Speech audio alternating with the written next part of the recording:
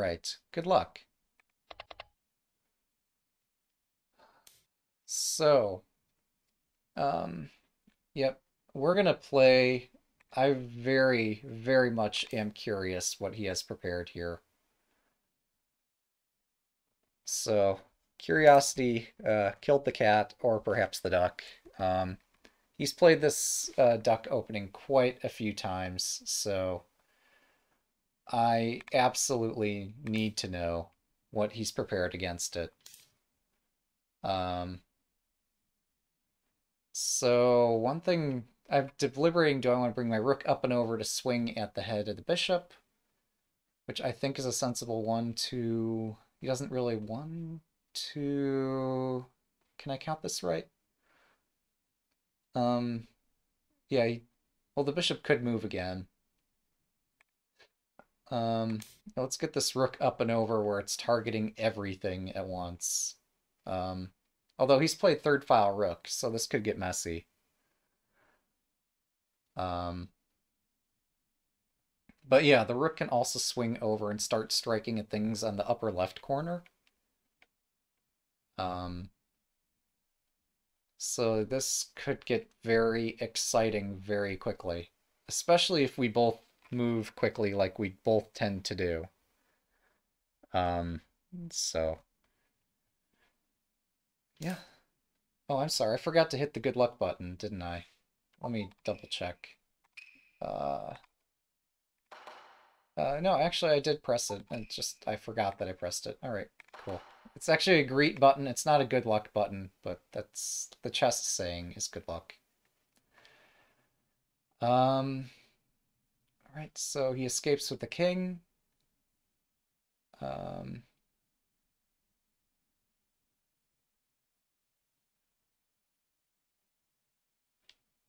all right, we're going to play the bishop up in this way. The king is the only thing defending the center pawn at the moment. Um, yeah, I'm more than a bit nervous if I move my rook. He's just going to move the bishop, and things are going to happen. So, um, oh wait, if I bring the bishop out, that gets spooky very quickly. Um, especially because he's already moved his king. This is what I meant by being very curious what he's planning. Um, I could swing the rook over here. I could use the king to... Wait, no. My bishop needs freedom. We'll deal with the most obvious and critical thing first. The bishop absolutely needs freedom here. And once he does something to try to restrict my bishop, then we'll concern ourselves with maybe the rook could do something fancy and hit a target. Maybe even the center pawn could be a target. I don't know. But yeah, we're going to play the duck leg castle and see just what he's got in store for us. I've been dying to know. This has been like the uh, focal point of Tourney to Master for me so far. I know I've had some very strong opposition, but um, this game is just going to be special because I'm playing Static Rook. Do I play Static Rook? Well, now I do. Um, so if he looked at my player profile, it says I'm a pure swinging rook player. I think I still have the badge up on the... Yeah, it does show that here too. Um, so, um, yeah, it's good to trust the game database, but also good to be prepared for whatever you or your opponents have played in the past. All right, so now he's blocked his bishop. And I'm curious.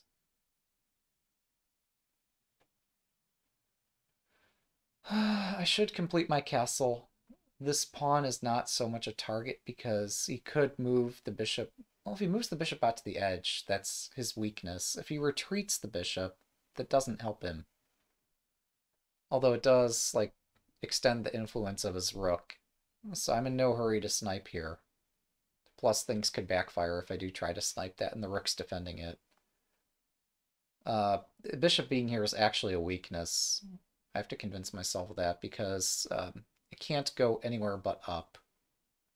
And it's not any more powerful if it steps up the board. So we're just going to defend this pawn. And we've got a long, long fighting marathon ahead of us.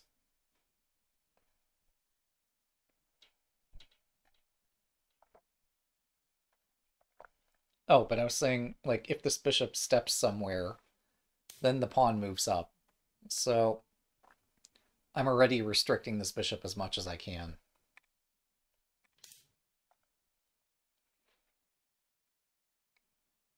And so I'm just going to accept a space advantage in exchange for him not being able to move his pieces anywhere. The risk I run here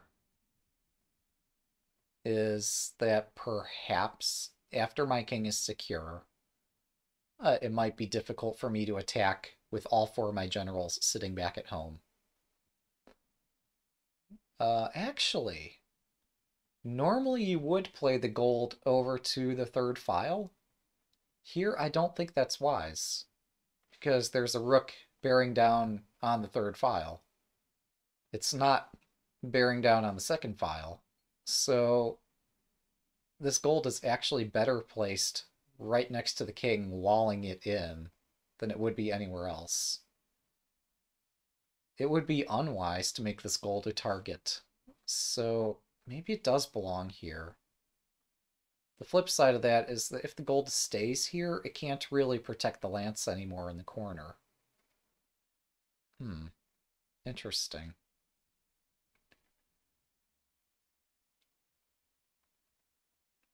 Yeah, I'll have to figure that out. I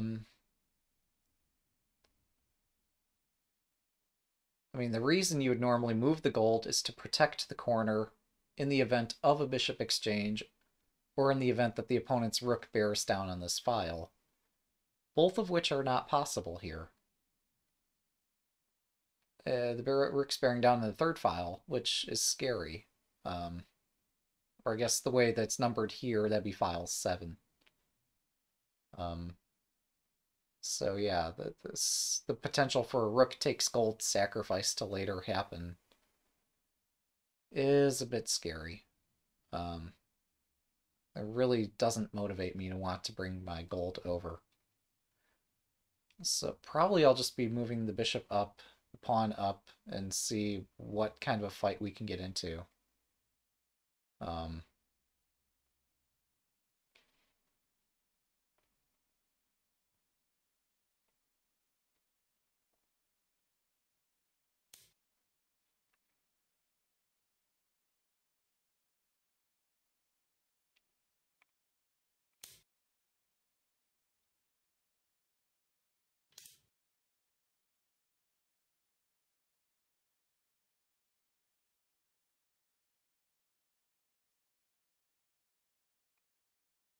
All right, so he's declined to, well, okay.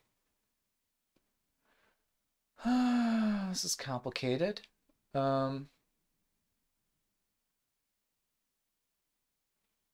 Yeah, so since I'm just gonna, yeah, we're gonna play the king up first.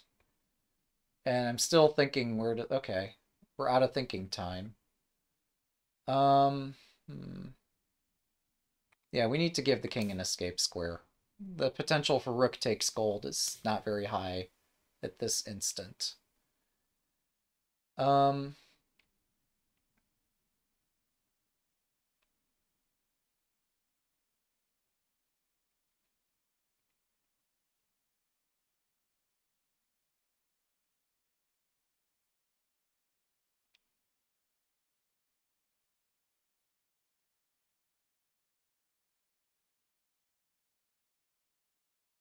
Well, so I've defended against bishop drops.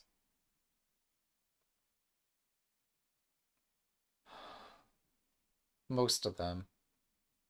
Not all of them. Um,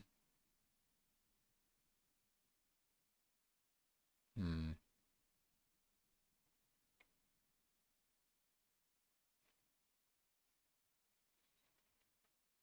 So normally you'd play the bishop out, pawn up, and you get multiple lances and other things attacking on this edge file.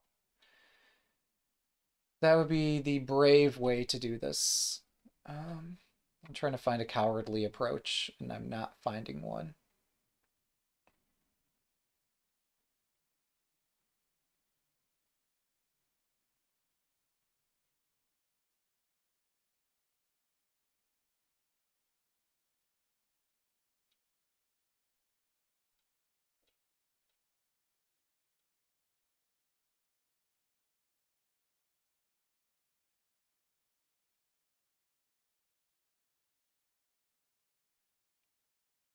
Bishop, pawn, bishops, lance, lance. You can put a pawn down. I can't. I have a hard time breaking this. Yeah, his king exerts an influence there. So what do we do? It'd be one thing if I could take the silver and then drop the silver to fork a golden rook, but that does not work here. Um,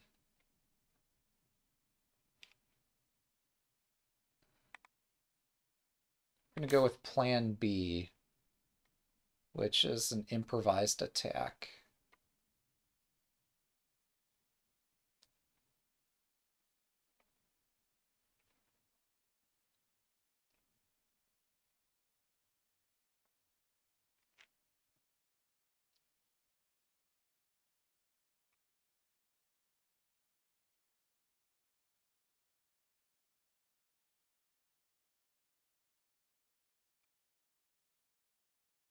So this way my rook extends an influence across the rank, and I can push my edge pawn and start trading and sacking, and whatever's going to happen happens. If they do pursue my bishop, maybe I sack and then fork and then take this gold. And then rook takes back and I don't have a follow-up. Well, actually, I kind of do. No, gold drop, he could just protect the knight. That doesn't do anything. So yeah, if he moves the silver up, I think I retreat and offer a bishop exchange, although really what I prefer would be to exchange the gold generals. But, wow. Unexpected. Very sharp. That is playing with more fire than I'm playing with. I'm willing to take my chances here. Let's have some fun. All right, that marks one of us. My bishop does stand in the way of my rook. He is right about that.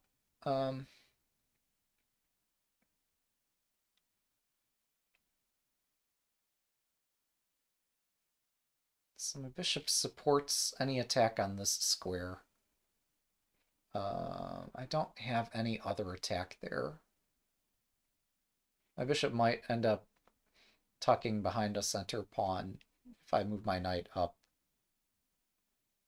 I might manage to get in a swift attack on this side of the board. 1, 2, 3. I mean, what's he gonna? He's gonna bring this up and build Yager or something. So it's the motivation to rapidly attack if we can.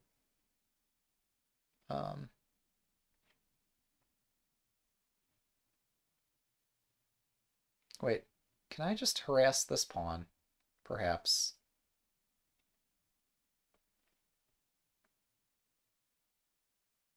I'm exposing my king if I do this, but I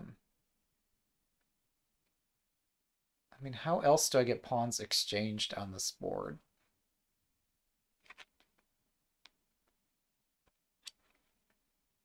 He is threatening to bring this silver forward.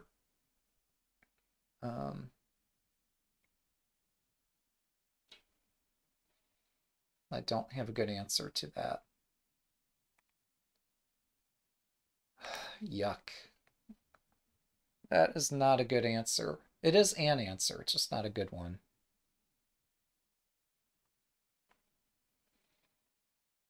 So this could mean two things. It could mean that my bishop's going to retreat. Oh, well, apparently we're in push all the pawns mode today. That's exciting. Yeah, it could indicate that my bishop's retreating instead of advancing. I wonder if it could indicate me just sacrificing the bishop some non-standard way. Oh, hang on. The silver can't pursue the bishop right now.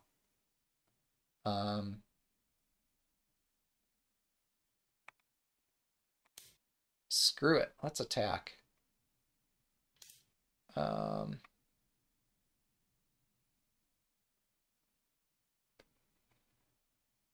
So my king's not on this left half of the board. I don't mind if we open some lines. But also he's supporting a pawn advance in the center. I'd have to do knight takes. He does knight takes. His knight's stranded. So I'd be sacrificing a knight. Can a knight fork me? Not that I see. And then I'd be trapping his knight. My king is in the center, which is the reason this is unwise. If I push my center pawn and then he pushes on this file stuff, yeah, he moves his silver up to support. All right. That's the reason pushing the center pawn to escape my bishop is slow and hazardous. Oh, the other thing I'm neglecting is that he's going to open up this long diagonal and snipe my lance. So I actually do have to run away. Well, this sucks. If I push the edge and he hits my bishop, I have nowhere to go. Yeah, this is not well planned. All right, I just got to suffer in silence and pretend that we did this on purpose. Yeah, bringing the knight up was a bad idea because of this knight advance. Although this knight advance is risky because it breaks up his castle a bit.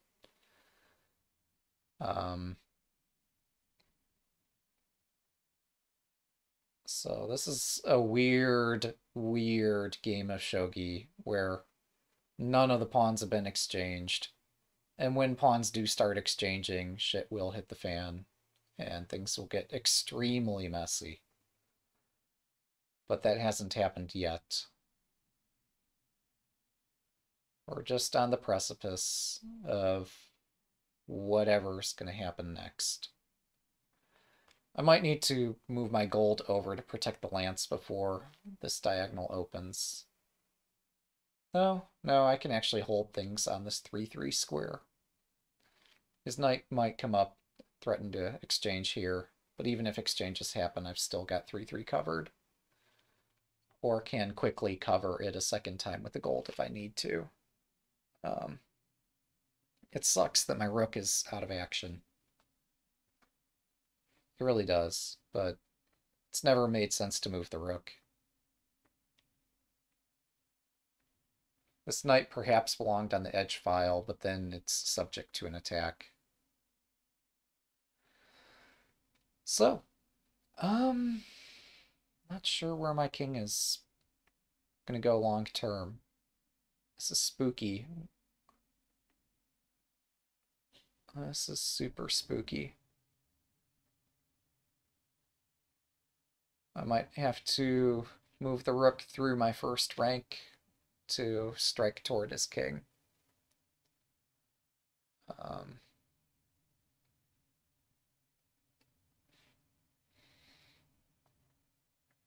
It's not as if I could just vacate my second rank and use that for the rook, right? Yeah, that's infeasible.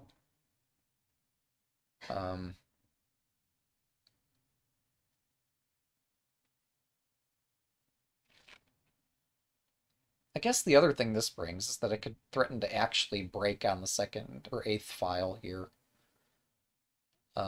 with my bishop and rook. We could do a traditional static rook break right over here, with the aim of trying to exchange the rooks.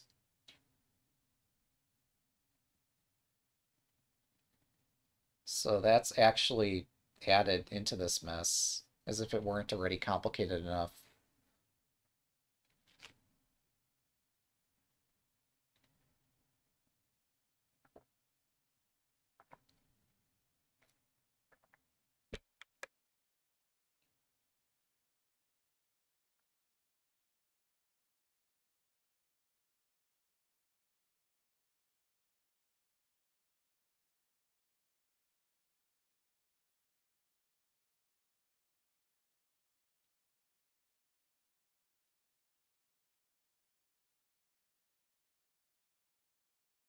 Oh, but my plan A was just to shove on the second file until this pawn makes it up to 2-6.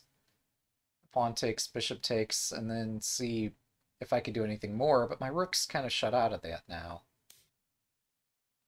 Alright. Oh. This potentially does something about my bishop using being able to attack on the second file. Okay. Interesting. Not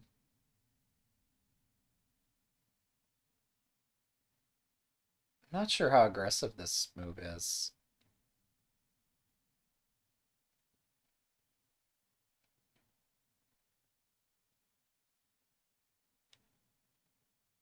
I guess we'll go back to plan A, which is just try to break on the second file so I can get a pawn in hand so I can understand what's going on. Oh, also this might allow me to move my knight in and or offer a knight exchange. The offer would be declined, but still. Alright, this is... They call it high Mino, but usually you don't... Well, if you could move the knight up, they call it silver crown, but the knight's not moving up here. The head of the knight is my weak point in this position, so exchanging on this file would be quite silly. My king does not belong in the center, given how I'm starting to open up the center. I just don't know where my king belongs.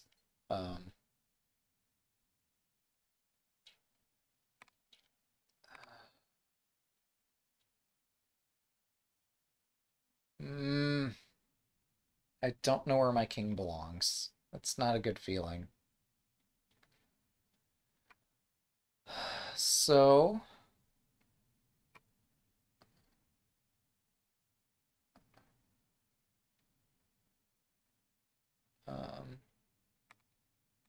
I'm going to play a cowardly defensive move.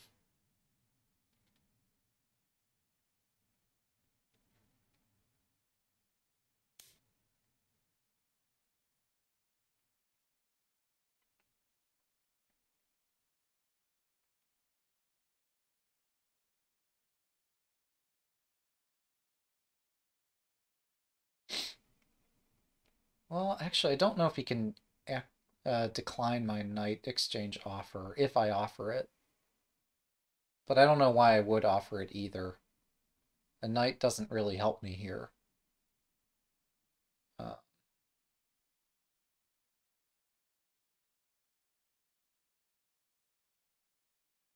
I'd offer it because my knight sucks here and it's in the way of my bishop. Those are two reasons. But the knight potentially could be a nice piece.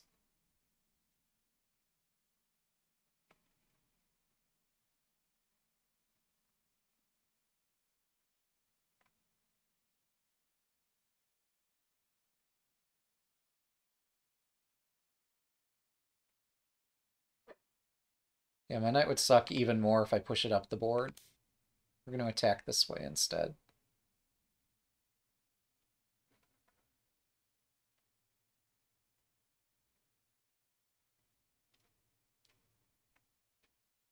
What's concerning me... Well, okay, so what I'm trying to do here is stop him from building the Silver Crown Castle. Also stop him from moving the rook over to the second file. Eventually the rook might make it there. But now with this gold and silver in the way. So we could consider maybe if I could lift both golds and get my rook behind, I could move it to the second file. That would take quite a few moves. So there's risk entailed in waiting there. Especially if lifting my golds might not even allow this strategy here. But if it is allowed, and if this king moves toward the corner, that could be valuable. But I don't think it's allowed, and I need to find a plan B. Plan B might be just push on file 7 here, try to exchange pawns and open the file. And if we can, get a rook exchange.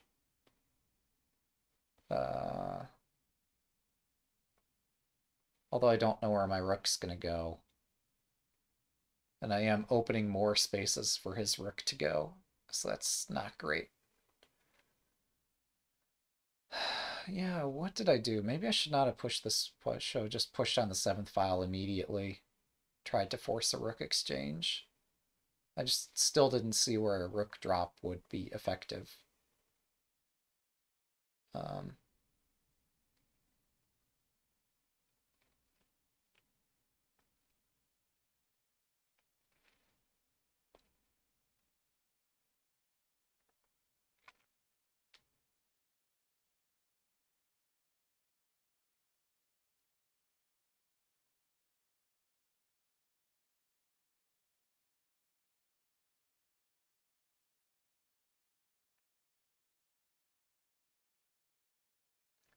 And I do feel a little bit bad about having played this particular castle because I know my opponent is trying to learn other openings. So, I mean, he can't be too surprised that I played this, but still, he was probably hoping for something else. On the other hand, I really wanted to see what he had planned here. Because he's played this castle so many times, and I needed to know, like, what's a reasonable way to respond to this castle. And he's the only one who could tell me that. So that's why we've got this going. Or he's the best person to tell me the answer to this question.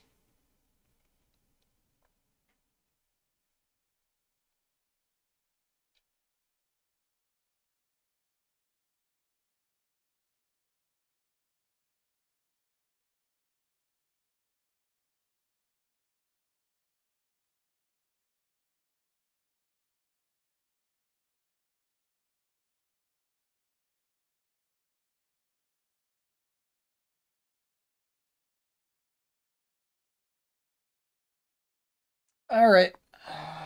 No, sacking the bishop here is not worth it. So...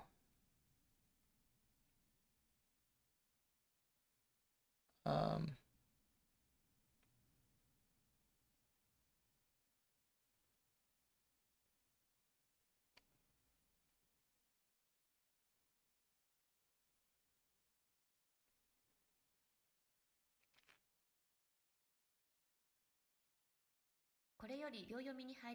what a mess.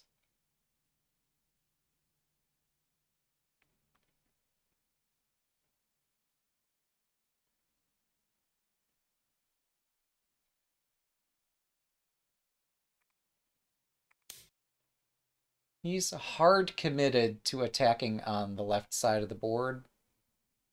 An early escape of the king is worth 8 moves. So we're going to escape the king early. Um,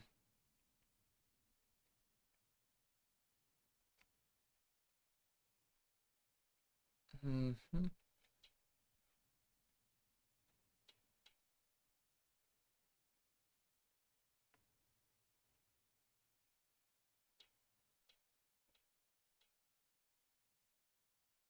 30秒。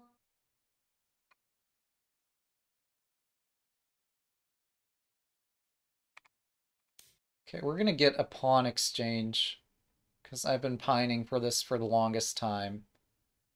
I'm finally gonna get at least one pawn exchanged, and we'll see how it goes. Now, I recognize I'm moving my king into a zone of danger. Um, but I think on account of my rook having been lifted, I think this will be okay. Um,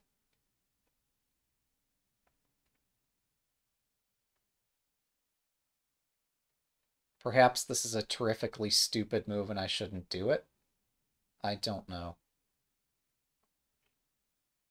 Um, これより秒読みに入ります。 just somehow feels like the thematic thing, even if it's terribly mistimed.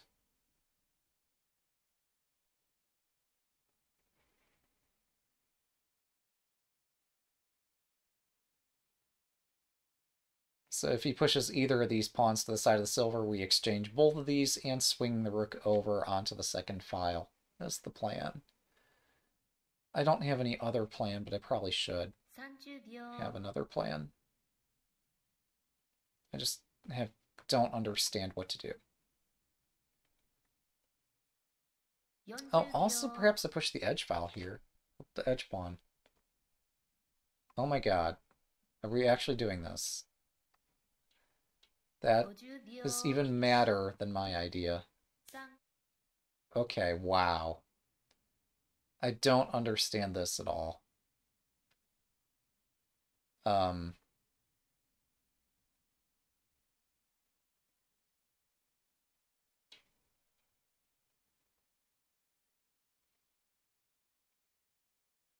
okay.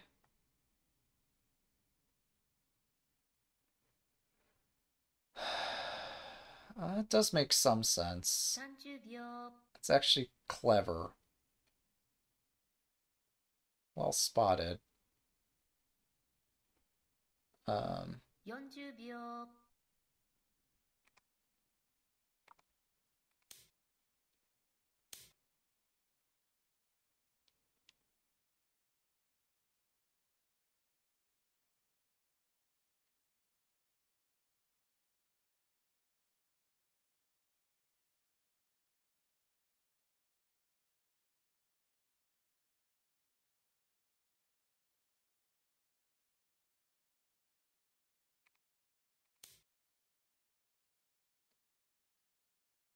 And let the fireworks begin.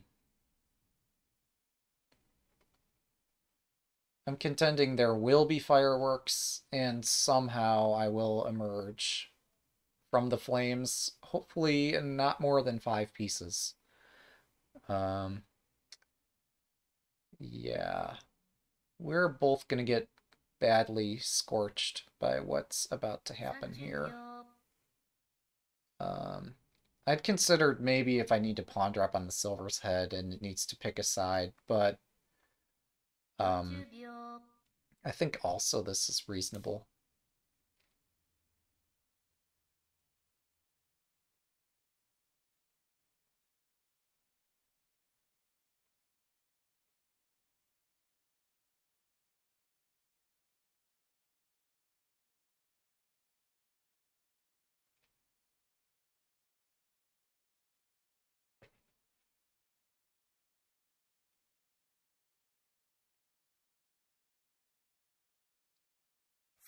秒。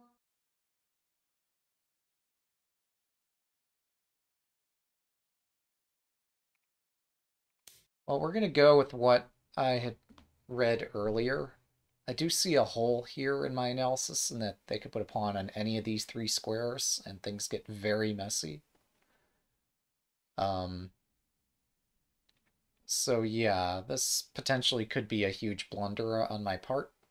Um, could also be very successful. I can't really know. Transport evidently doesn't like it. I guess the pawn drop in front of my lance makes this far too large a gamble. Also, like if he takes my lance, even if my bishop promotes here and I drop a pawn, and I'm trapping my bishop, aren't I? No, my bishop promotes. He's got to block with something or move the king. Um, yeah, I don't know. All right. So cooler heads prevail. War has been avoided, and I can attack because, yeah, this is strange. I think after the game, spectators are going to have many opinions about this game. Um,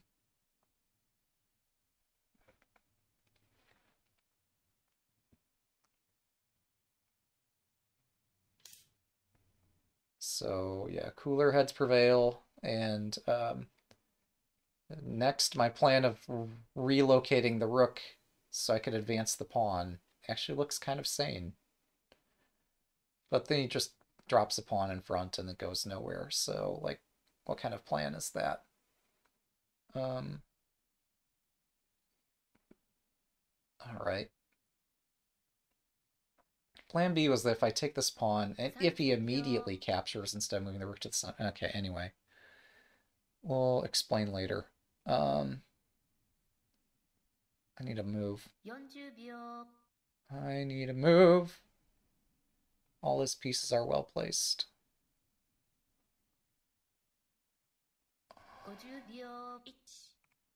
I need to take this, but he can move the rook there, and that's concerning because I can't put another pawn to protect the first pawn.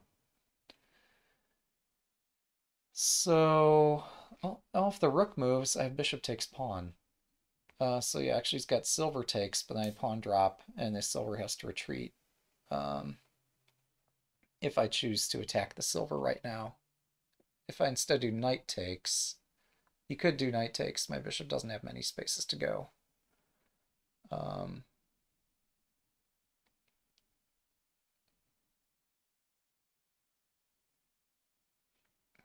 Unfortunately, because he can drop a pawn right in front of my bishop, I kind of have to do something about that.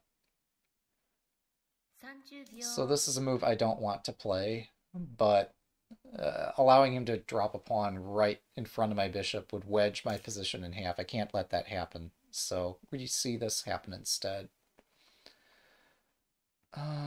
Every move here is just so confusing. Uh, he's got two pawns in hand, which is more than a bit uncomfortable for me. Um,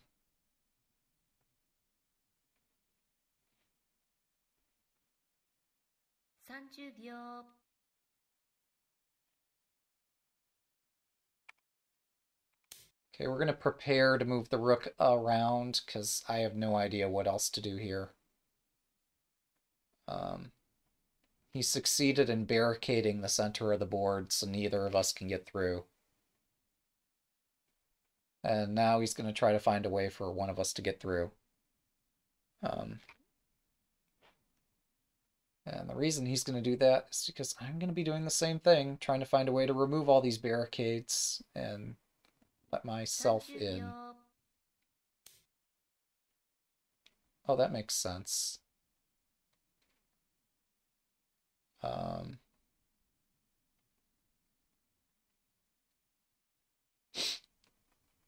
well,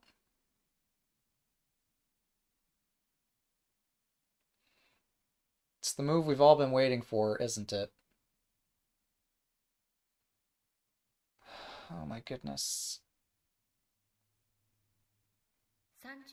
What's he gonna do if I take that? Pawn drop on my knight's head. I see.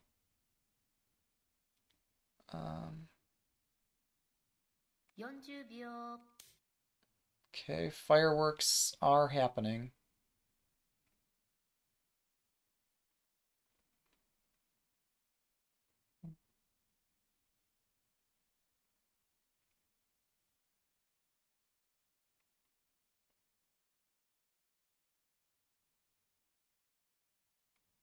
Generally, I would not move the pawns directly in front of my king if I were my opponent's position here.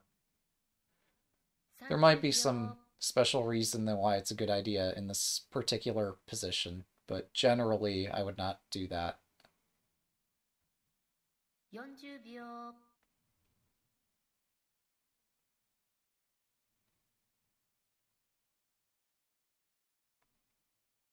50秒 1 Offering a rook exchange when I've been begging for a rook exchange. What does this mean? Why now?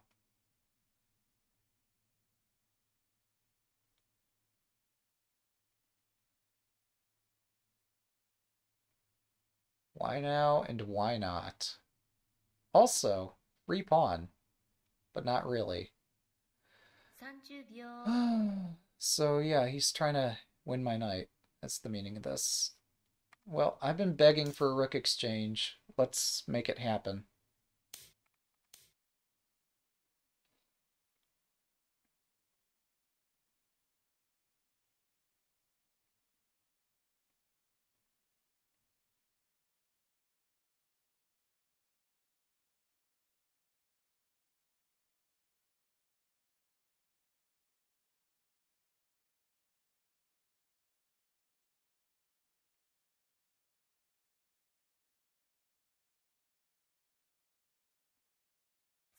秒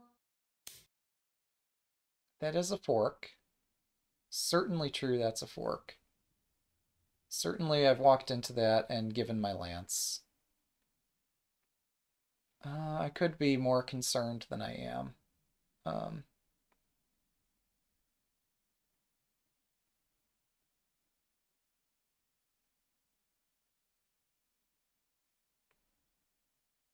okay, let's have the generals protect each other here.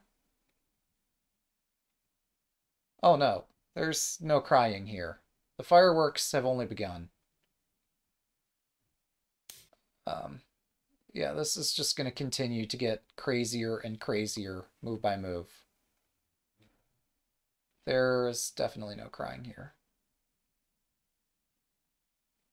We have set off a chain reaction that will not stop. So it's important for us to find the most critical moves here. Um, 30秒 let's break up his castle.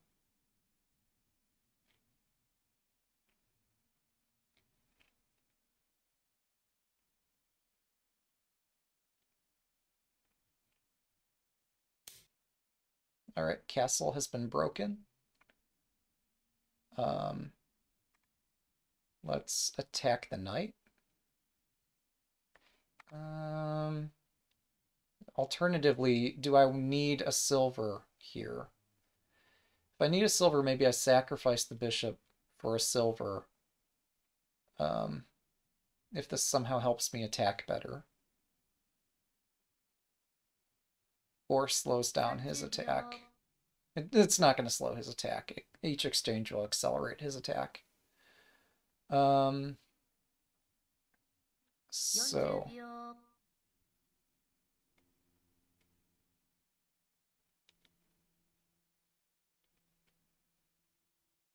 50秒 1 this is the only exchange that does not accelerate his attack because it actually helps protect the head of my castle a bit. If I allow pawn takes pawn, I'm screwed, so we have to take one turn out to defend that. But yeah, my rook's going to drop. I'm going to drop a silver right there if he lets me. He's going to have to stop that. Right. Um,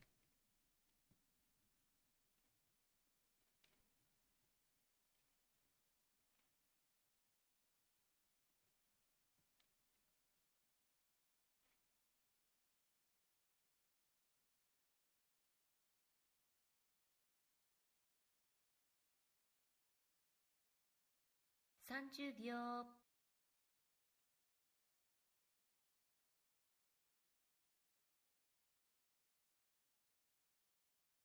40秒、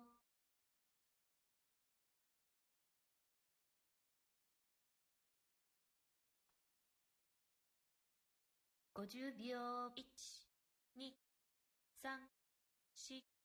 4、5、6、I think this is the best place I could put my pieces. I don't like that I'm giving him a knight. I do like that my rook is actively posted.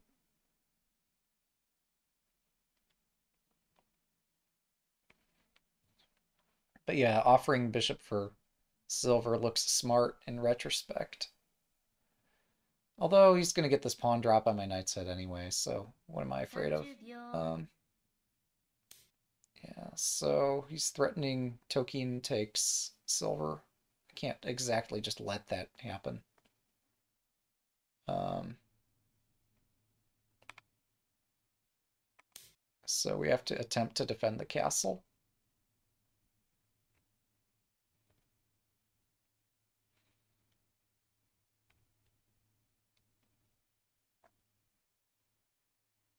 Um,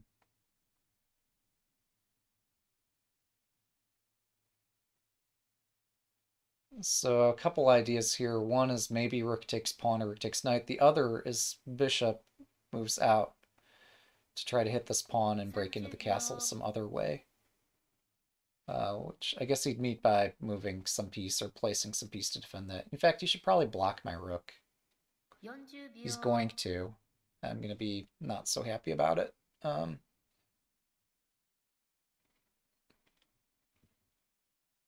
50秒、1、yeah. So what can I do?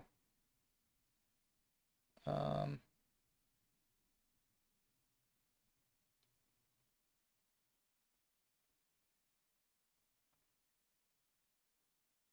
that's an aggressive move, buddy.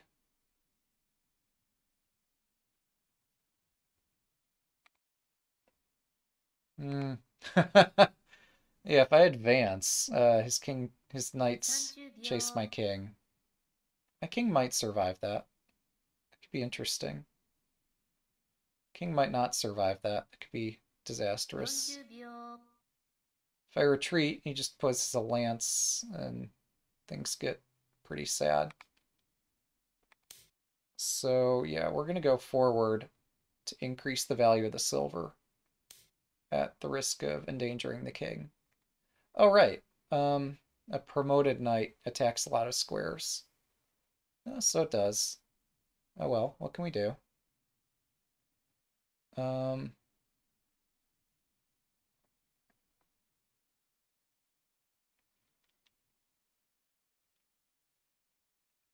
it's most importantly hitting my silver here. All right, 30秒、let's start attacking using our pawns since we have pawns to attack with.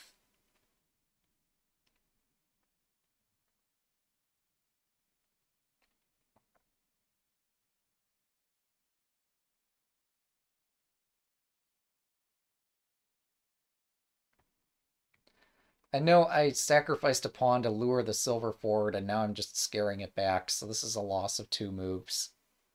And a pawn. 30秒、And it actually defends the gold, so it's a loss of more than that. Yeah, this is not my best 40 executed秒、plan ever. Oh, well, how about that? How about that? Yeah, he doesn't have to use his silver there, does he? Um,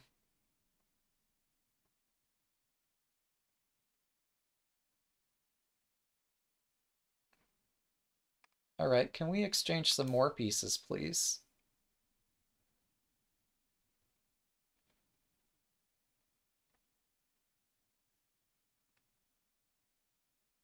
I'd anticipated that we'd see this silver climb up here, but no such lucks. Instead, If we could get a bishop exchange, maybe I could use a bishop effectively.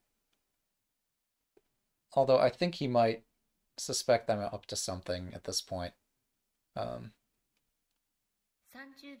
might decline to exchange pieces. If he does, no big deal. There are squares my bishop can go to.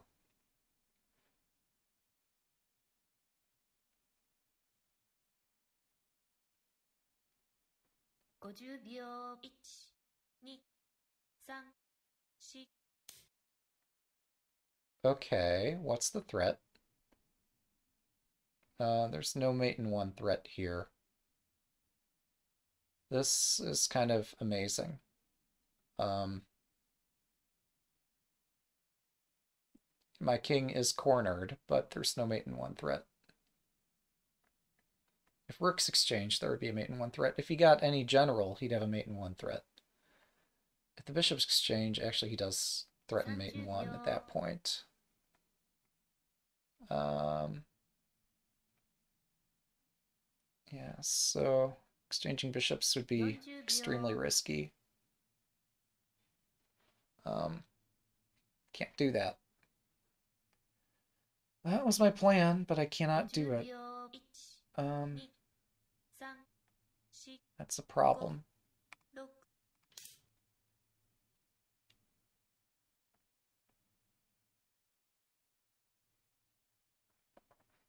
Yeah. So he's busted my plan.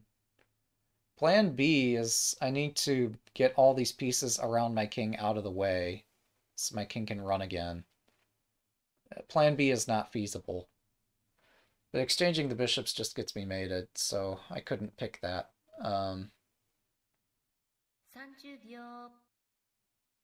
Yeah, at this point I'm dead. It's just a question of when. 40秒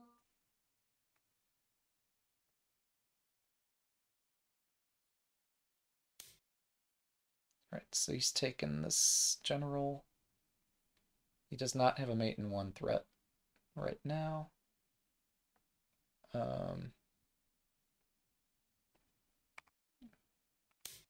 need to play my check. He allows me to checkmate. Okay. I can accept that.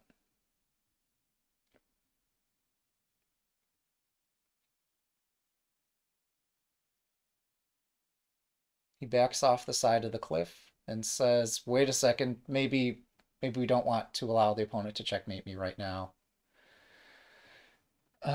So I did get a general. Wait. Okay, yeah, he's going to block the check as he needs to. Yeah, sometimes you have to adapt your plan to what your opponent's doing.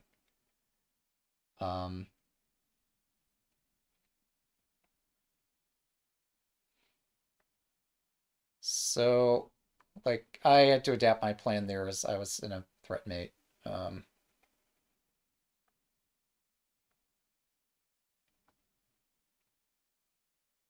30秒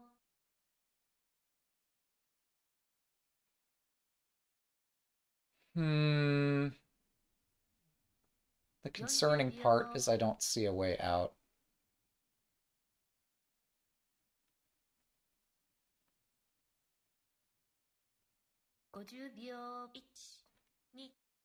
We'll have to bluff it. Pretty sure that I'm mated here, regardless of how I defend. So we defend this way. Right, so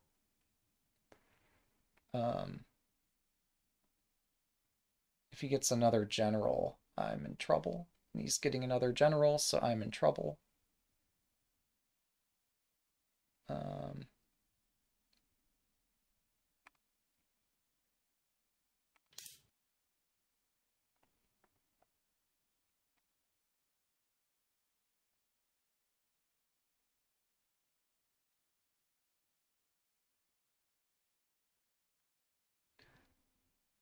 So if this pawn gets removed, then the bishop landing on 4-4 checks my king on 2-2. So 2-2 is a landmine. I cannot step there. So next time he checks me, I have to go to 2-1 instead. Oh, yeah, no, I'm simply mated, aren't I? Um, hmm, we need to provide this escape square for the king. Um, it is true that a one space gap dragon is a terrifying thing, usually met by a general drop on the other side. Um, Here, although there might not be a general drop, there are ways you can separate my pieces. 30秒。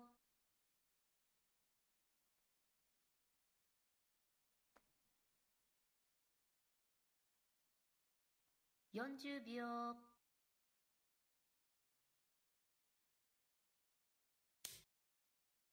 All right, so my move is forced. Let's play the forced move. Right. Oh, I could have gone back here. I think I get mated if I do that, but that was an option. I should have at least looked at it.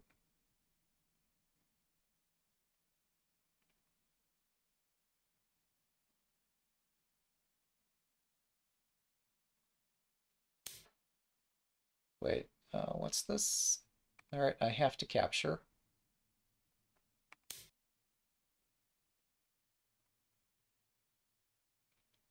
My king does dream of escaping up the board. That's always the dream. Wait, no, hang on. He's got a rather straightforward mate here.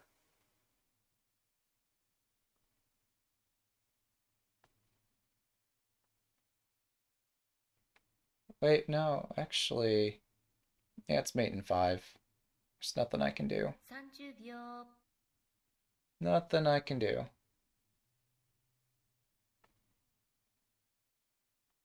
Except watch. 40秒。Actually, yeah, it seems unlikely that I escape this in any event. Right, so if I run backwards, I'm screwed. So we're going to try running forwards.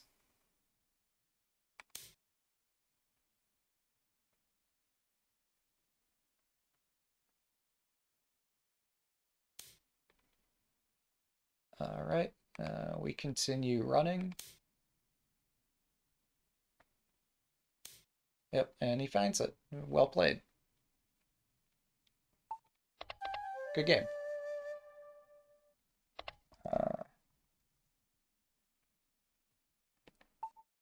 All right, so that's Tourney to master round 3.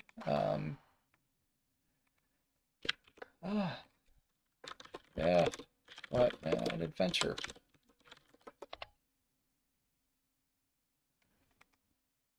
Move 100, we resign. So, yep. We see there are apparently ways to respond to the duck leg attack. 50, I had a thing. All right, thank you, because, like, I don't know where the things were this game. Yeah, this is aggressive. This is, like, way the heck more aggressive than I usually play. Um, okay, so we had pawn 2-6. Wasn't that my move here? I did play pawn 2-6. Um,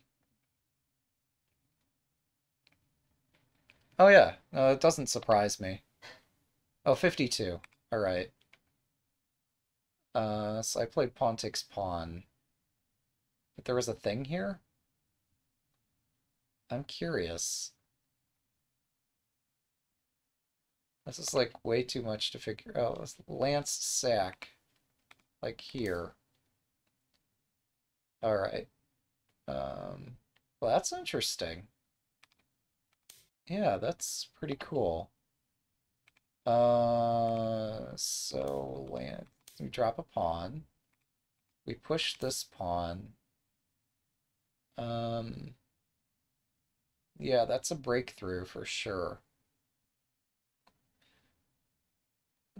Yeah, this is more interesting than the game. This is what I should have done. Um, then pawn drop, question if ignore. Yeah, so yeah, we got stuff planned here. Uh, don't take the pawn. So Mikhail thinks that perhaps there's better. Um, like for example, you could just defend the lance. Um, yeah, this does look more interesting than the game. Uh, yeah, I missed this.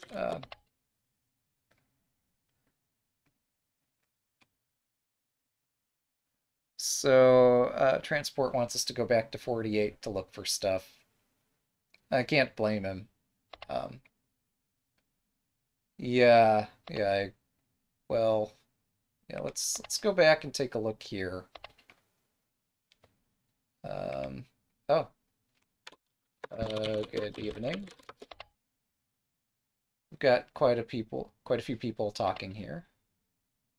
Um, Rook takes pawn here. Rook takes pawn 48 pawn 1-7. Yeah, this is the way to do it. uh, since I'm playing the Duck Castle expert, I need to learn how to defeat Duck Castle. Thanks for the recommendation.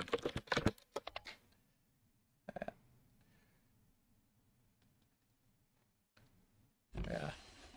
So this is since when I play Duck Castle, is when I'm playing against the expert of Duck Castle. This is the best way.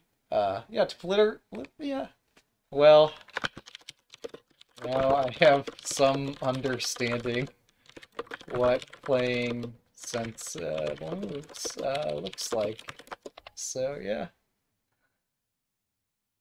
I mean, fair enough. I like this. Yeah.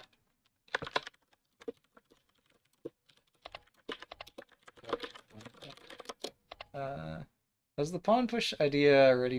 Yeah. So okay, we're looking at potentially dropping a pawn here, and then I guess we take this. I don't know.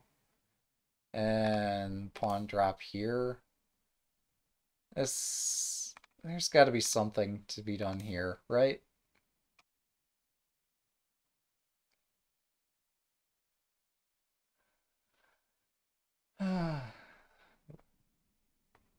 Yeah, I don't know about any of this. This seems complicated, but we have Tori the Panda um, suggesting it, so gotta go with our strongest spectator's opinion.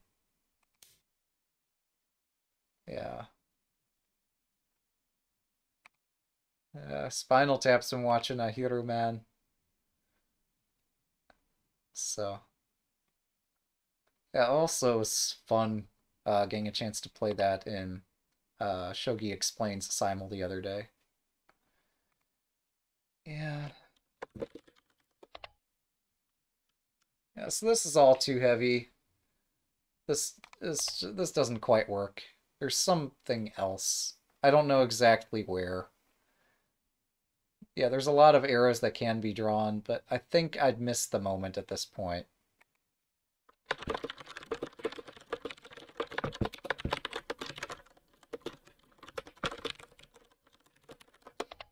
So, not sure that there's a whole lot more I can do here. 43 could Ducky of X? Yeah, probably. I'm pretty sure the Duck Castle is considered the best castle of all time. Uh, yeah. Well, You did defend, threatened, mate.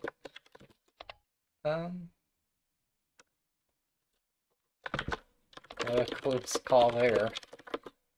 I was wondering why Ducky didn't swap file. I don't know, man. Bring the rook over the second file. You know,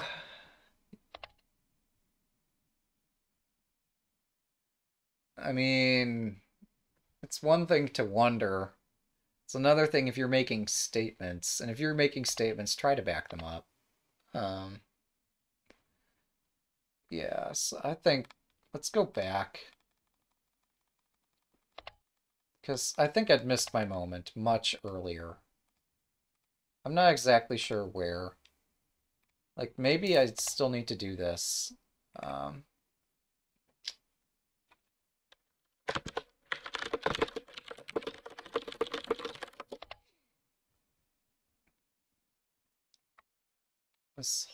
this thing.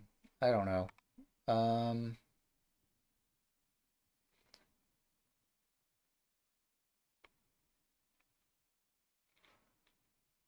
yeah.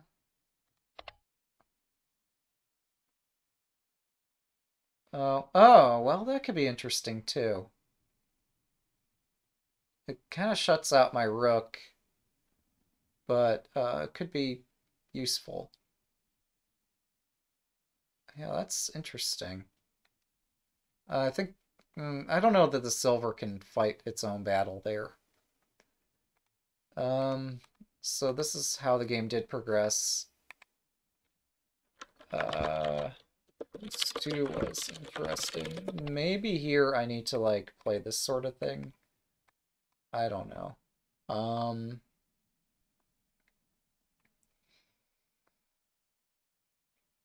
I'm just super confused by him blocking the diagonal of his bishop, although there are other diagonals on this board. Um, yeah, I used the knight and the lance on the edges. Yeah, and sometimes it works. Sometimes it doesn't. This game, it didn't because we defended well. So, yeah, this gives me some idea of what to try if I ever get stuck facing Duck Castle. Is that I can play this kind of Mino shape and stick the king on 3-9. And apparently, I didn't feel like I had a good way to attack this. Um, so I think I have to agree with the spectator sentiment that the way to play against Duck Castle is just play reasonable moves and wait for the opponent's attack to run out. I think I have to agree with that. Yeah, if you can see all the tactics, maybe it's playable, but Silver Crown does look interesting. Oh, yeah, that reminds me. I was too impatient here.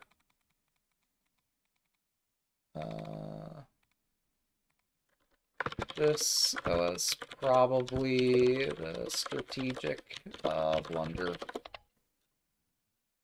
After which, I just can't do anything. Yeah.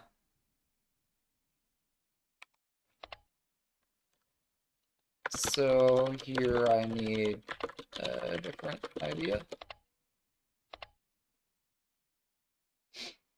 Um,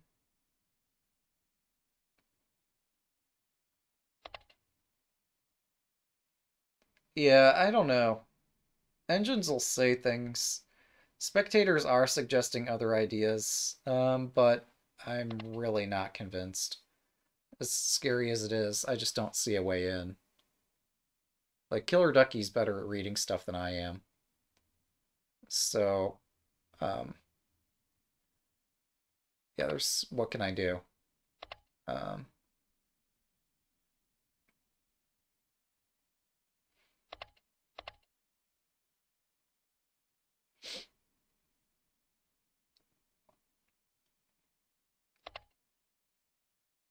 Yeah. Stop bishop 7-1. 7-1. I'm not sure what that even refers to here. Oh, he's talking about bishop 1-7. Yeah. Um, on the other hand, he can't do the runaway from the edge attack. Well, so you dominate the left, center, and right sides of the board. I don't think I have a successful attack. I can't spell at all here.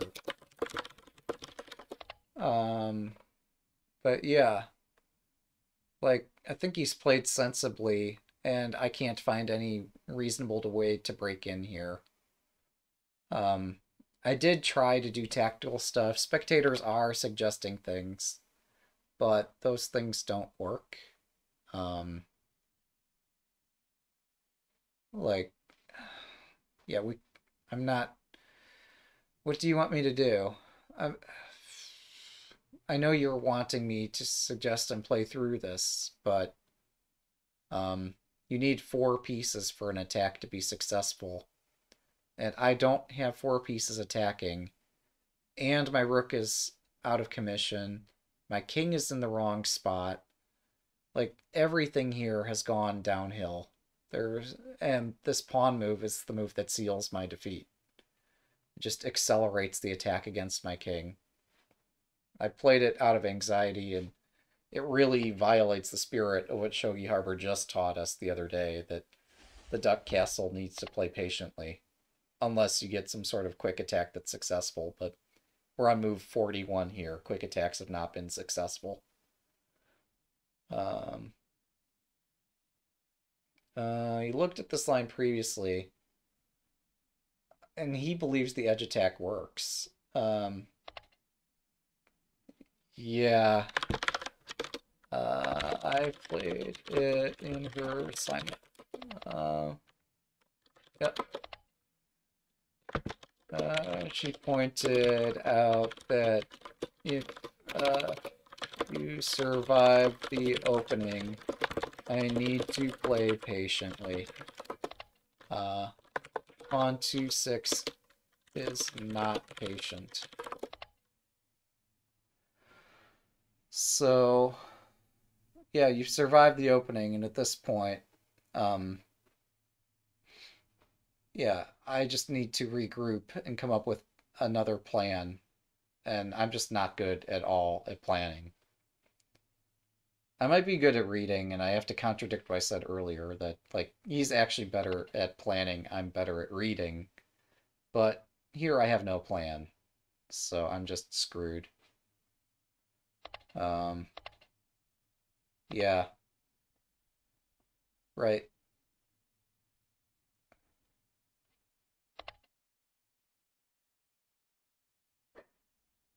Yeah, well, you're talking about a quick attack in the opening. We've made it to move 40. I could just sacrifice the bishop on 1-7 right now for nothing. That doesn't do anything. I've missed my chance.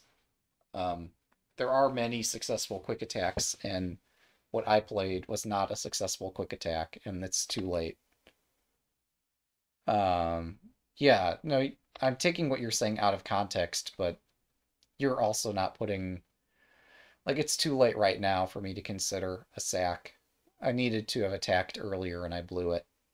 Um, and spectators are saying that this stuff works, and I'm thoroughly convinced it does not.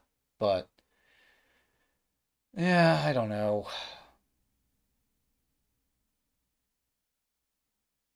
Lily's also right that like my bishop did nothing in the real game. Um, I think at this point it's too late for me to try some crazy attack. My king is under fire and in the wrong spot, and I just am suffering at this point. Um, I mean, there's lots of shogi engines out there. I'd like to think that at least one of them would agree with my assessment that this is just a miserable position. Um, I don't think attacking is the right thing for me to be doing when I'm in trouble like this. Yeah, I want a promoted piece. So I have to back up and find an opportunity. And really, the best opportunity was like back here. This is where I need to be considering this sort of stuff. Um, and after I play this, like, maybe they play king up, and we do the traditional sack. Um, and I don't think this is any good for me. So this is why I didn't do this.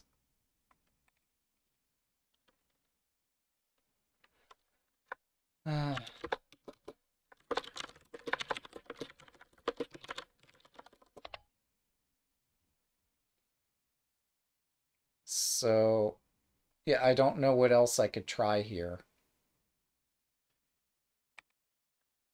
Um,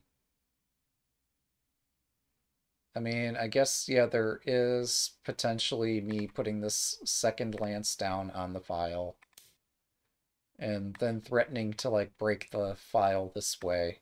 Um, maybe. I'm not so convinced.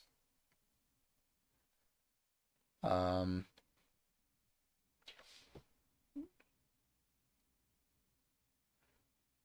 all right.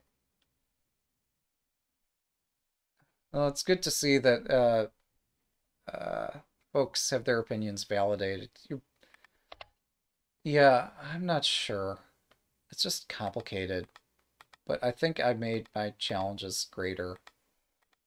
So, like here, if I play this, this just crumbles. I'm without a pawn in hand again. Um, well, oh, I missed this, didn't I? This I missed. Interesting. Um, Now the fact that he actually has a defense is interesting too, but yeah.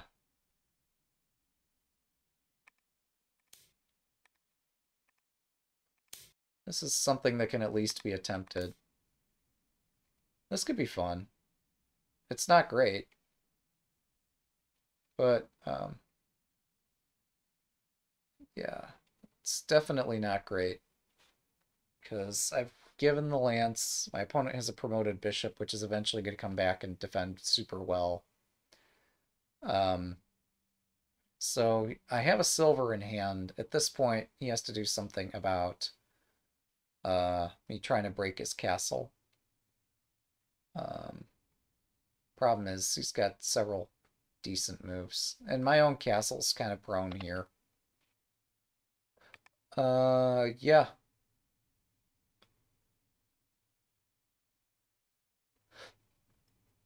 Having any counterplay against an opponent with a horse is better than having none. Yeah, this isn't very much.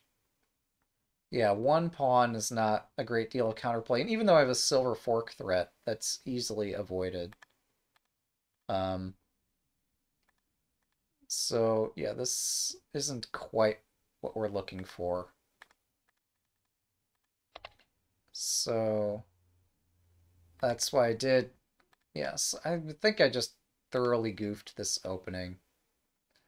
I mean, possibly this might be worth considering too. Although, what the hell do I do now? Uh,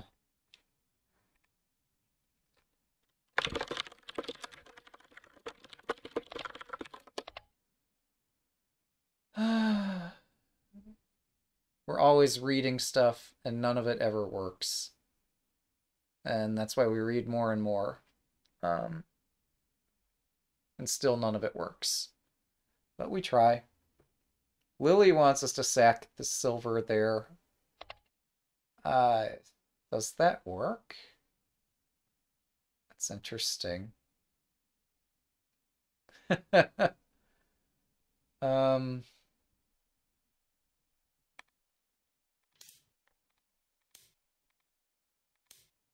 this does threaten to promote. Um, oh yeah, silver there might be smarter. Yeah, let's do this.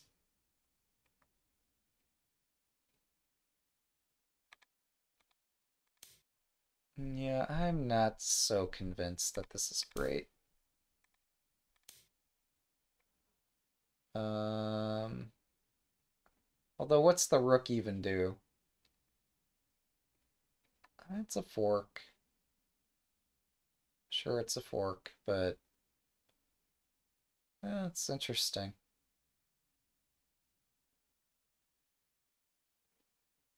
It's so weird. Maybe the silver sack is of some interest after all. Because, yeah, that fork would get the knight. A knight could be a useful attacking piece. Um,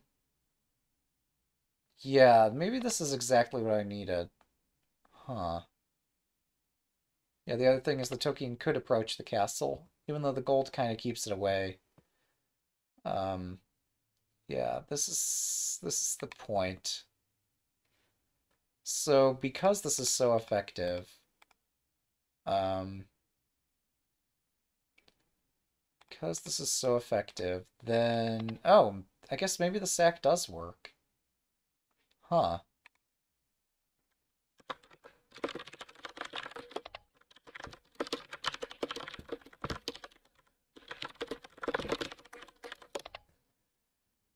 Yeah,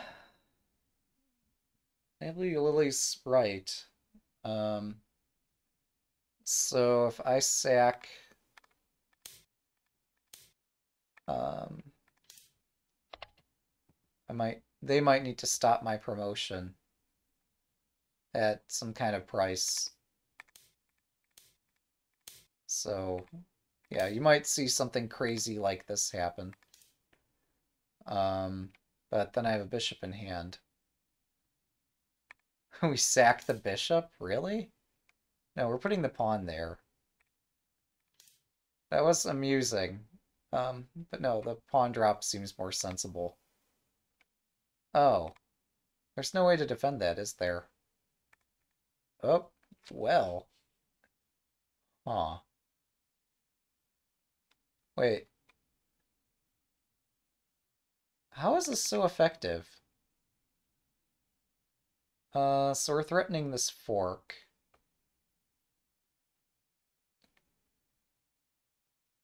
Huh. That is really weird.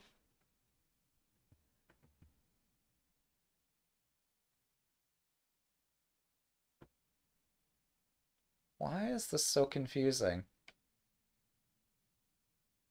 Maybe this allowing the sack might have been the problem. Um, yeah.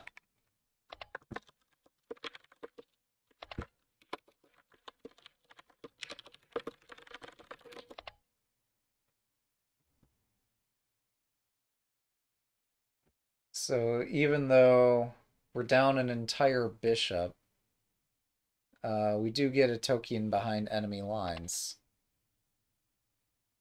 Yeah.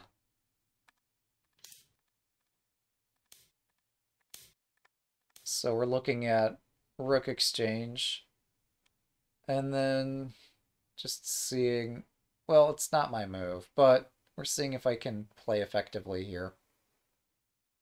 Um, yeah, and I don't see a great way for them to play. Because the Duck Castle is actually really strong in the opening.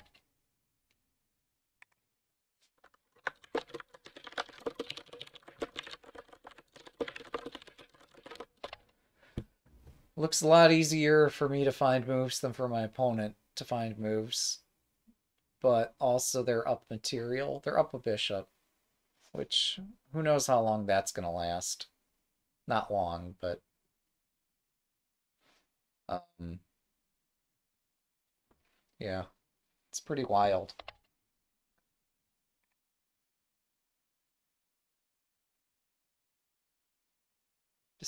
Yeah, well, this is true. I have not played Static Rook in a long time. Tori does not like this. Just because we're down a bishop. Um, and our attack is kind of slow. But yeah, I don't know. Even though our attack's kind of, yeah, I don't. Yeah, he would take this position for KillerDucky. I mean, yeah, this is complicated, but being up a bishop is a nice advantage. Um, so as soon as you finish surviving the opening, you do get a decent position. You never want this. Well, an entire bishop is a really useful thing. It's problematic that they don't have a pawn in hand. Um, there's so many problems. This is not a comfortable position, but I think it's playable. And I struggle evaluating this, but Tori would take this for Senta each time. Um, mm, yeah, I think this is the debate that requires actually playing games to figure out if the Duck Castle holds or not. I think Lily might be right that this is kind of close to an end game. You're questioning, like, you've entered the phase where both players are going to start attacking the opponent's king heavily. And it's just a question of does Senta survive here long enough to make use of their advantage? I could always go 8-3 silver, 7-2 rook. Oh, that's interesting. Um, it would be pointless for me to play as I'm not a shogi player. Yeah, says yeah, the strongest player spectating. That's fair. Um, so yeah, I don't know what else to say here. Computer prefers Senta. So I think the deal is that if this token goes into the corner and chops all the pieces, that takes time. And somehow you can exchange a pawn somewhere. Yeah, it's like a gambit. Oh, all right. Take care. Yeah, it makes sense. KillerDucky's been busy recently. Sent to my or about 800 points. Well, I mean, a bishop is worth a lot. We humans struggle with this sort of thing, but um, I think a computer could successfully defend and then figure out how to attack. It's complicated. Um,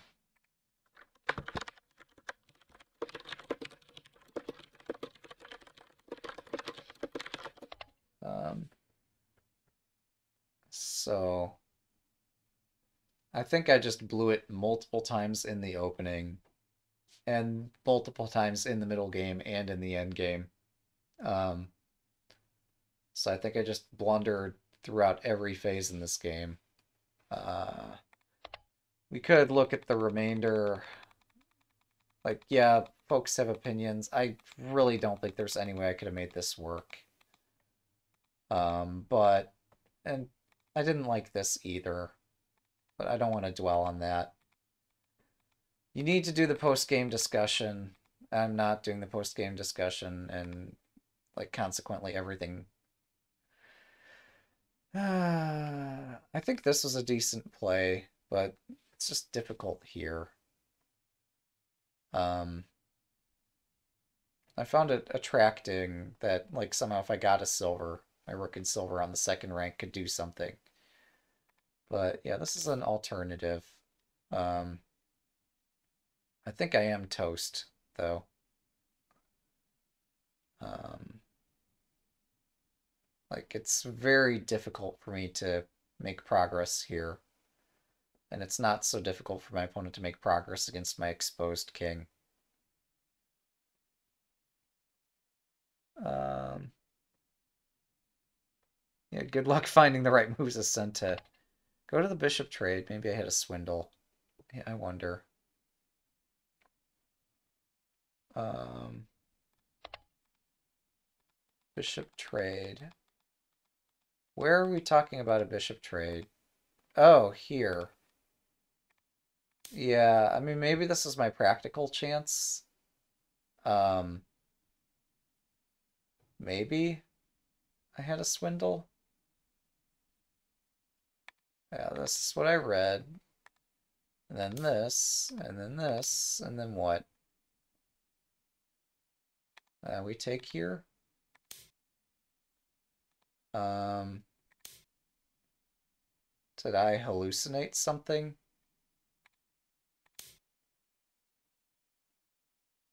Maybe I hallucinated something.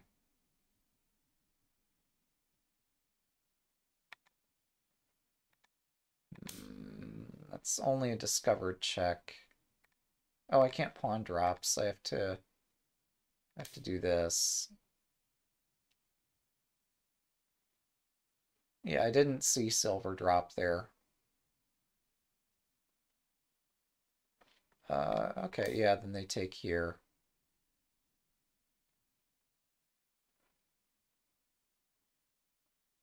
Are we seriously still looking at moves here? Um, I have, like, what's a lance gonna do for my attack?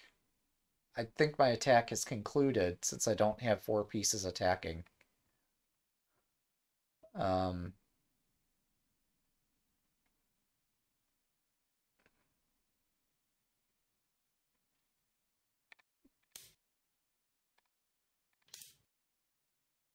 pretty sure my attack is concluded.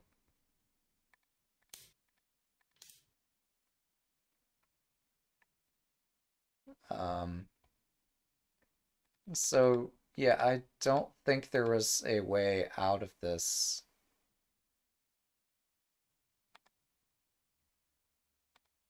So because they have that really strong check right next to my king, and there's nothing I can do to stop it, I think I'm in trouble.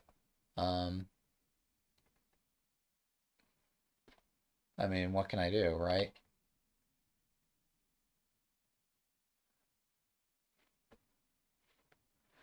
Yeah, yeah. Oh, fun. It's an interesting point. I have actually written code. I've not tested it. Or I've attempted to test it. And it's not gone well. But also somebody else has written an application to test this, but I've not installed it yet. But also there's an open source tool. No, I'm sorry, closed source tool that I can download to I can just export the game out of this interactive interface. But then I won't be able to chat with anybody on this site. We're drawing all these lovely arrows. So, yeah, I'm pretty convinced that I'm dead here.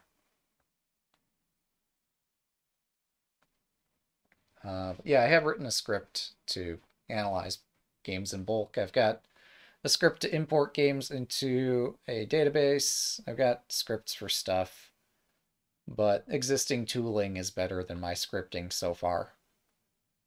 Um, so that's kind of where I'm at with it. Um,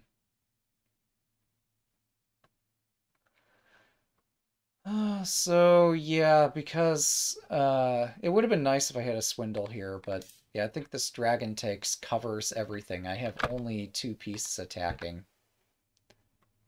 Um, and as we saw, like my opponent has a way to checkmate me.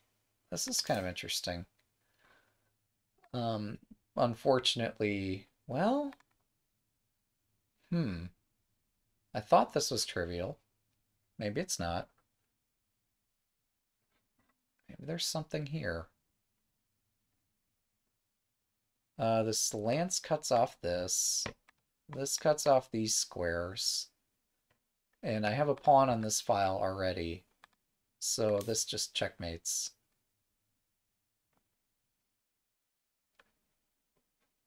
Um, oh, I'm sorry. I can put a pawn on that file, can't I? So that does not just checkmate. All right. Hmm. My mistake. All right. Um. Hmm.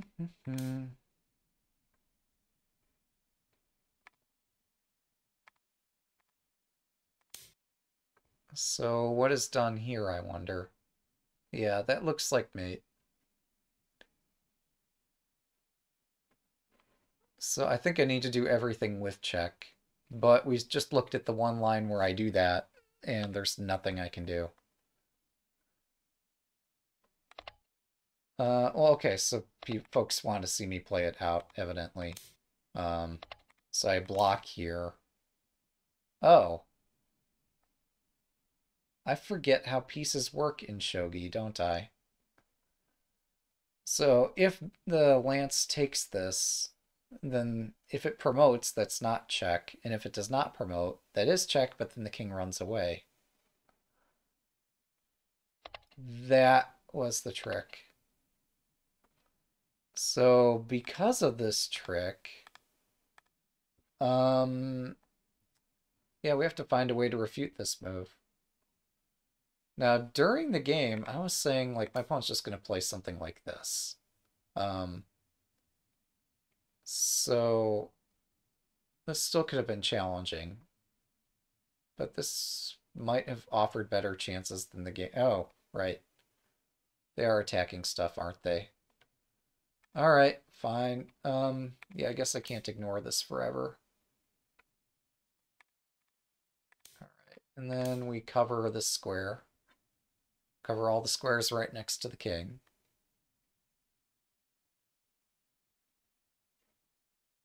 The one that scared us the most was this drop on 2-2, but that seems to have been dealt with.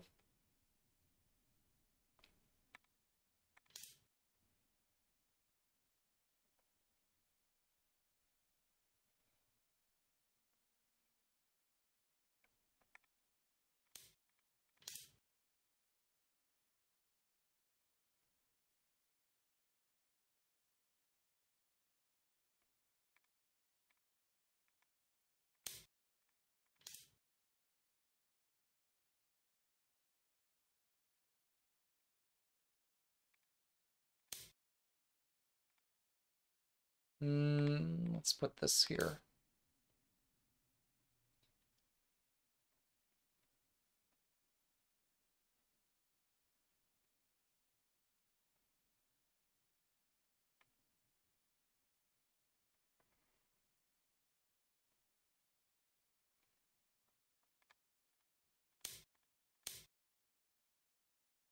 I don't know. Like, the deeper we go down this line, the more it looks like my opponent survives it.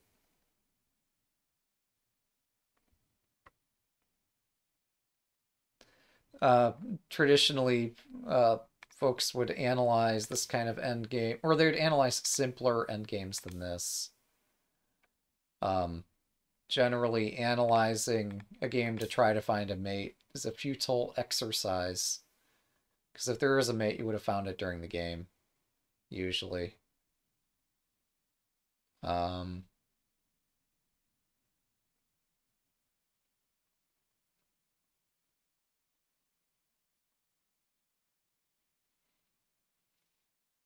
hmm.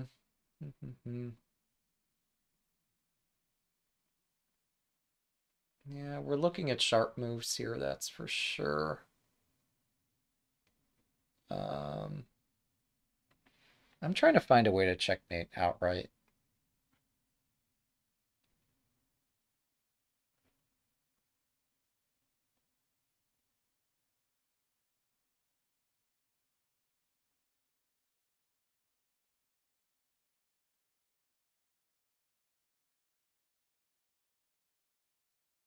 Really feels like there should be a mate here.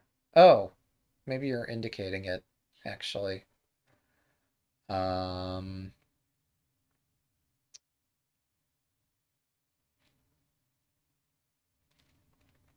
yeah, how about this?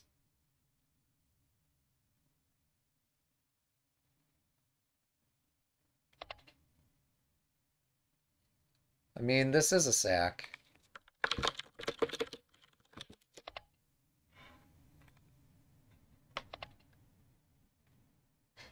Okay, we can start with the other sack. This looks like mate in 3, but we can look at, like, I don't think this mates as swiftly. It is check. It has that advantage. But you're talking about this check now, and now they block.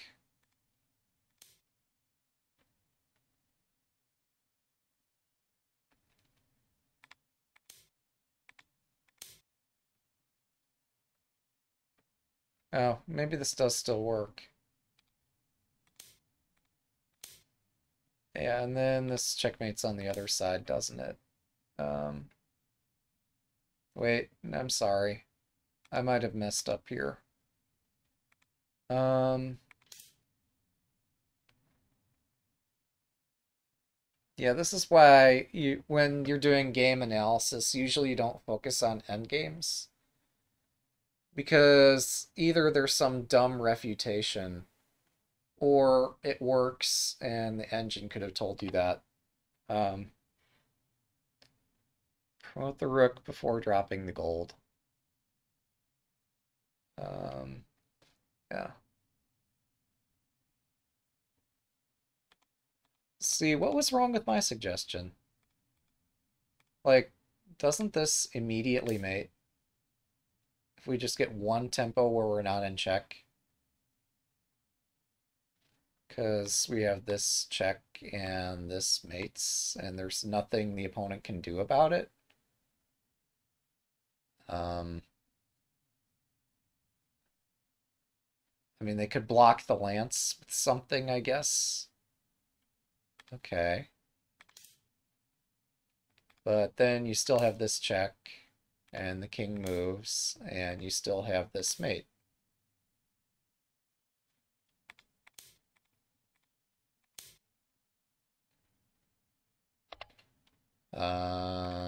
So, I mean, this looks pretty direct. This covers these squares. So, like, there's a mate threat here, a mate threat there. In fact, yeah, with the silver drop, we just drop the bishop here. It's mate in 1. Um, so, yeah, missed king takes 4-9. So, yeah. So I still should have tried the bishop exchange swindle. Even knowing it was a swindle, it was my best shot. And since I didn't try the swindle, I just lost. Uh,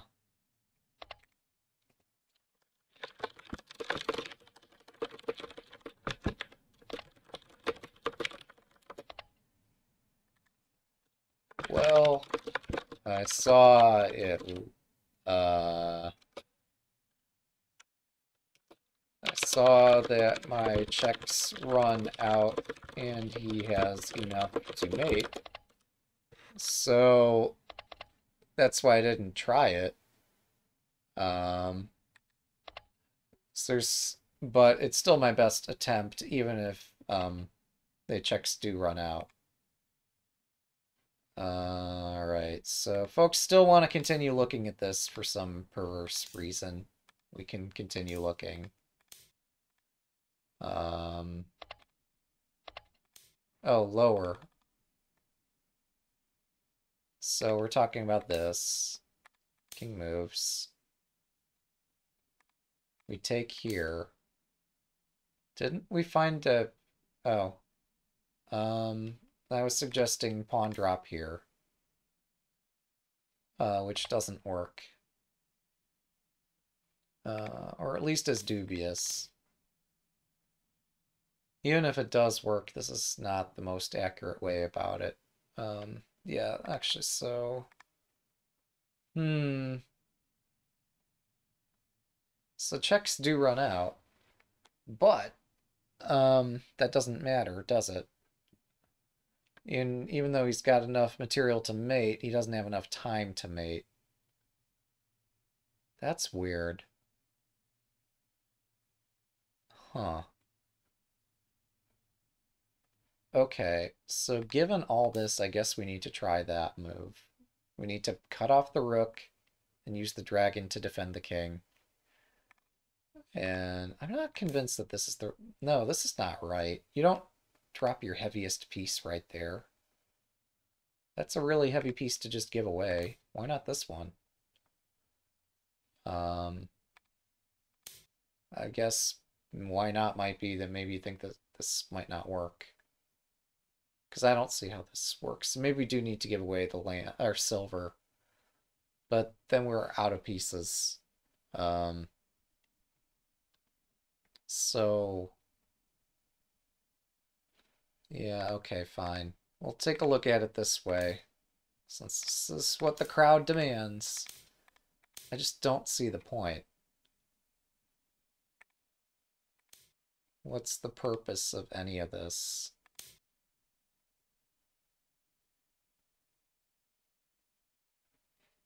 So the opponent has 2 bishops, a knight, a silver, and 3 pawns to attack us with. And we have a rook, and that's all we can use. Doesn't Senta have a mate with the bishop? Maybe. Very maybe. So, again, we generally reserve this sort of analysis for the engines, even though it is significant, and even if it's quite exciting. Um, yeah, not immediately. So the reason we reserve this sort of thing for engines is because they can do it 1,000 times better than we can, and we don't learn anything from looking at it other than, did you consider this move? Like, okay, yeah, I considered bishop exchange. I didn't think it worked. I'm still convinced it didn't. But if it did work, I mean, I'm not going to play like an engine anyway. So, um, but yeah, the silver, right. Yeah, the silver mate is just right there. So there's really no point in looking at all the other variations. Um, this is like what Lily analyzes every game. Yeah, no, I'm working on Sume puzzles, things that are designed for humans to learn from. This kind of analysis, this is analysis. This is breaking down of ideas. This is not synthesis. If you want to learn anything, you have to synthesize new ideas, and just analyzing all day is not enough. You need something that can build a constructive framework to put ideas together. Um, True. Uh,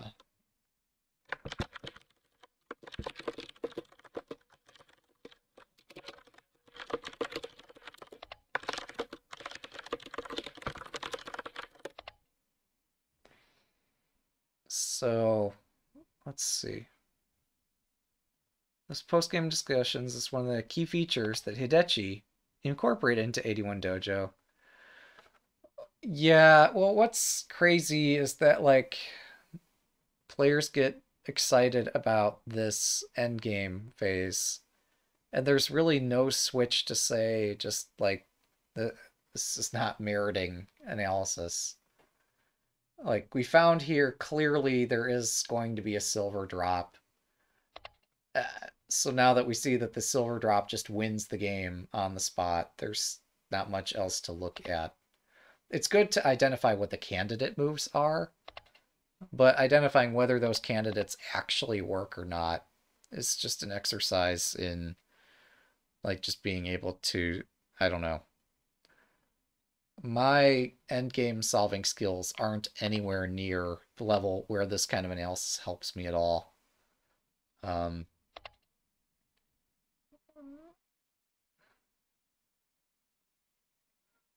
Yeah. So I need to work on my openings and my middle games and my end games. But just looking at this is not going to help my end games because we're never going to have this exact position. What helps with endgame study is positions where there's only one king on the board. Positions where there's multiple kings on the board are not for beginners. Yeah. Yeah, the way that I tend to handle things is that way, where I play questionable opening, get a lost middle game, wait for the opponent to blunder, and pounce on the blunder and they get an enormous endgame advantage and just mate. That's the way I do it. Um, yeah, tell that to the Professional Shogi Association. It's true that I'm not like the most rank beginner here. It's true that like I've made it to one dan on this site, but my end game solving skill, like I still got the book from Katagami about which pieces do you need to checkmate. I'm still drilling through chapter 1. There's like 30 problems. Each one has 3 parts, and I have never gotten a perfect score through my several runs through this chapter. It's a good book. It's an excellent book.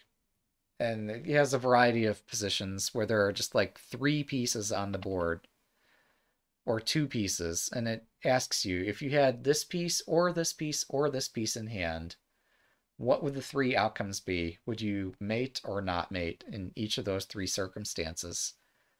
Even when there's just like 2 or 3 pieces on the board, I'm getting it wrong.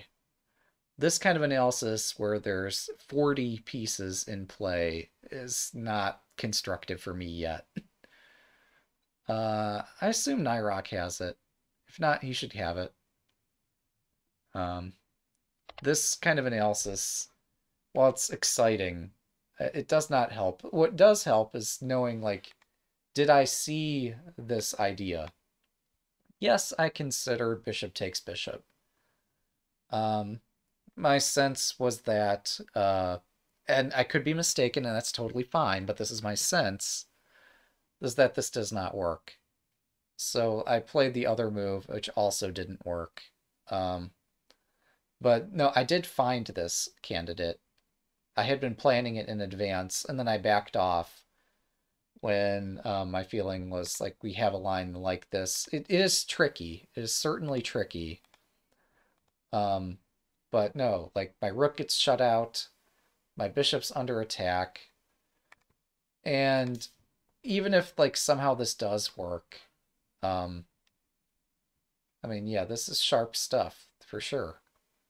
There's no question that this is sharp, but um, like it just I had the sense that this would lose the game for me, so I tried something else.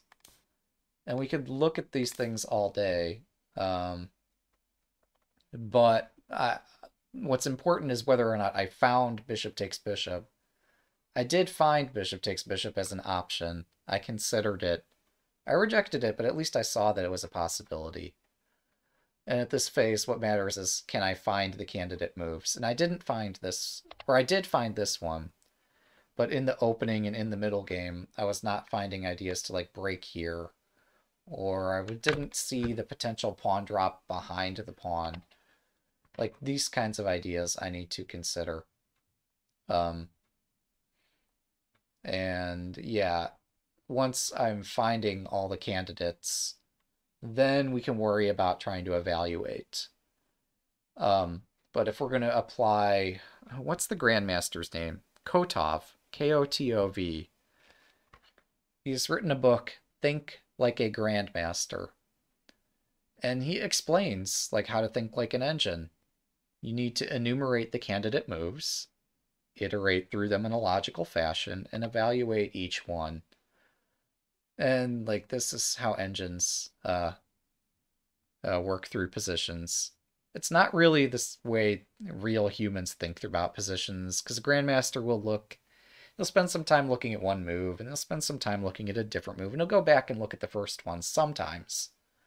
Whereas Kotov would say, no, don't do that. But enumerating the candidate moves is important and a vital first step, and I'm not doing that right now. But once I've identified all the candidates, then I need to start focusing on my evaluation. Like, yes, theoretically, the next skill to work on is iterating through those candidates in a logical fashion, but I actually have that skill down because I've played tournament chess ever since I invented the game. Um, so yeah, what do we have here? Um, we have comments. We have comments.